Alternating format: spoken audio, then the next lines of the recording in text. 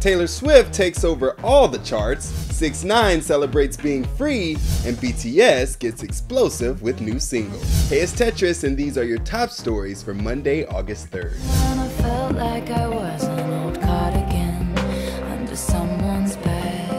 Holy Taylor Swift. My girl, our queen Taylor Swift's new album Folklore has debuted at #1 on the Billboard 200 albums chart, as well as her single Cardigan has debuted at #1 on the Billboard Hot 100, making her the first artist ever to debut on both charts in the same week. Congrats, Taylor! Let's break down this momentous occasion. I knew you, your heartbeat on the high line, once in 20 lifetimes. Folklore starts with 846,000 equivalent album units earned in the US in the week ending July 30th, according to Nielsen Music MRC data.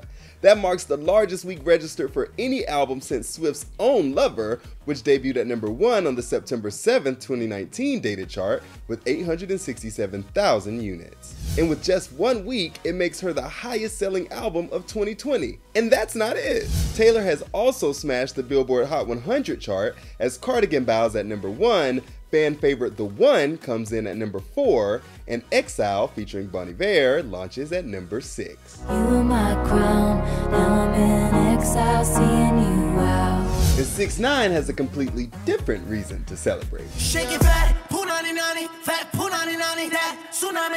6ix9ine is free from house arrest, and to celebrate, he dropped a wild new music video for his song Punani as concerns build for his safety.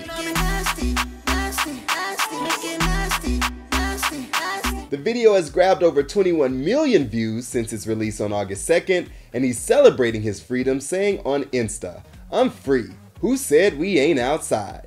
and also jumped on IG Live. A lot of people want to say, yo, why you always around a whole bunch of security? But some say 6ix9ine, whose real name is Daniel Hernandez, better watch his back after his trial testimony labeled him a snitch on his gang. His lawyers have expressed safety concerns, telling the New York Post in June, quote, "Lots of people condemn Danny for cooperating with the government. Even a young gang member who wants to make a name for himself could try something. And flaunting cars and cash might add extra ammo for his need for security." Why your favorite rapper dead right now with bullet holes in his face?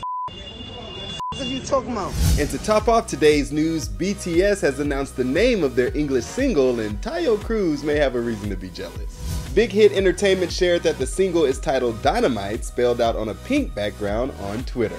As previously announced, the song will be arriving August 21st, and the army will turn on. That's it for today. Running it down for you always, I'm Tetris Kelly for Billboard News.